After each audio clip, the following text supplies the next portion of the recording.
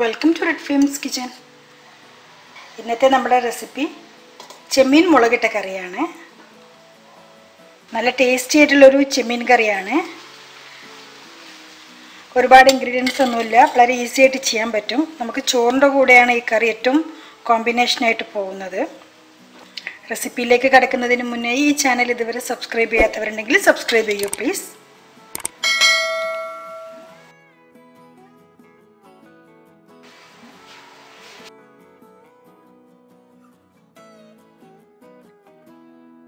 ഈ മുളകിട്ട കറി ഉണ്ടാക്കാനായിട്ട് ഞാൻ എടുത്തിട്ടുള്ളത് 1/2 കിലോ ചെമ്മീനാണ്. നന്നായി ക്ലീൻ ചെയ്ത് നാരെല്ലാം നീക്കിയിട്ടുള്ള ചെമ്മീനാണ്. കറി ഉണ്ടാക്കാനായിട്ട് ചട്ടി നല്ല ചൂടായിട്ടുണ്ട്. ഇതിലേക്ക് കുറച്ച് വെളിച്ചെണ്ണ ഒഴിച്ചു കൊടുക്കാം.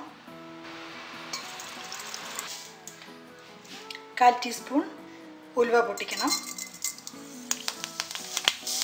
ഉലുവ മൂത്ത് വന്നിട്ടുണ്ട്. ചുവന്നുള്ളി ഏകദേശം ഒരു 1/2 കപ്പാണ് എടുത്തിട്ടുള്ളത്.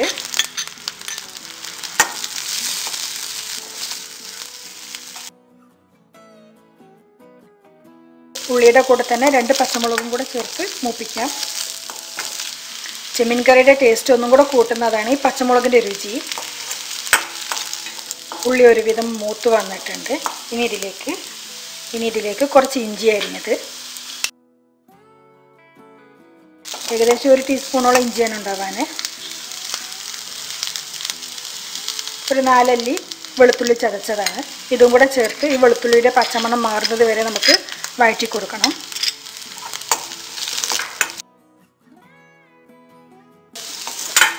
വെളുത്തുള്ളിയെല്ലാം നന്നായി മൂത്ത് വന്നിട്ടുണ്ട്. ഇനി ഇതിലേക്ക് മഞ്ഞൾപ്പൊടിയും മുളക് പൊടിയും ചേർത്ത് കൊടുക്കാം. വളരെ കുറച്ച് മാത്രം മതി മഞ്ഞൾപ്പൊടി. 1/4 ടീസ്പൂണിൻ്റെ പകുതിയെ ചേർത്തിട്ടുള്ളൂ. 2 ടേബിൾ സ്പൂൺ മുളക് പൊടി,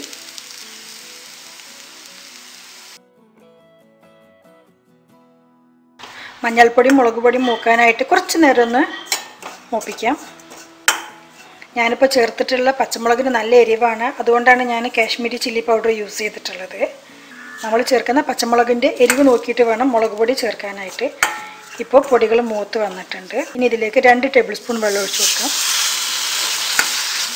ഇതിനെ ഒന്ന് തിളച്ച് എണ്ണ തെളിയണം.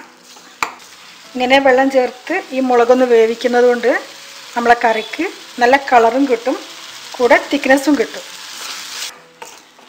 2 ടേബിൾ സ്പൂൺ വെള്ളം പോരാ, ഒരു 2 ടേബിൾ സ്പൂൺ ഒഴിച്ചു കൊടുത്തിട്ടുണ്ട്.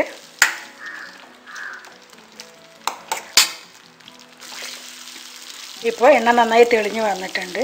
ഇനി ഇതിലേക്ക് 1 കപ്പ് വെള്ളം ഒഴിച്ചു കൊടുക്കാം.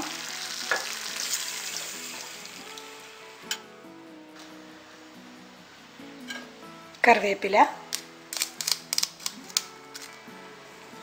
2 കഷ്ണം കുടംപുളിയാണ് എടുത്തിട്ടുള്ളത്. 10 മിനിറ്റ് നേരം വെള്ളത്തിലിട്ട് കഴുകിയെടുത്തതാണ്.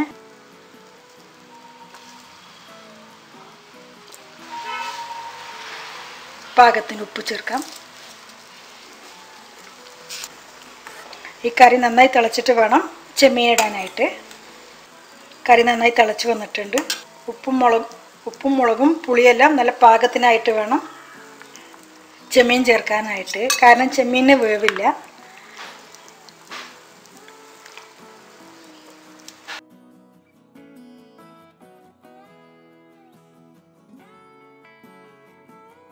തിളച്ച് പിന്നെ ഒരു 3 മിനിറ്റും കൂടെ മതി ചെമ്മീൻ്റെ വേവ്. അതിലും കൂടുതൽ വേവുമ്പോഴത്തേക്കും ഇത് റബ്ബർ പോലെ ആയി പോകും.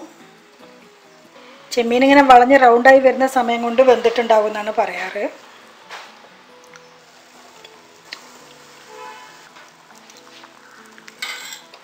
ഇപ്പോൾ ചെമ്മീനെല്ലാം പാകത്തിന് വെന്തിട്ടുണ്ട്.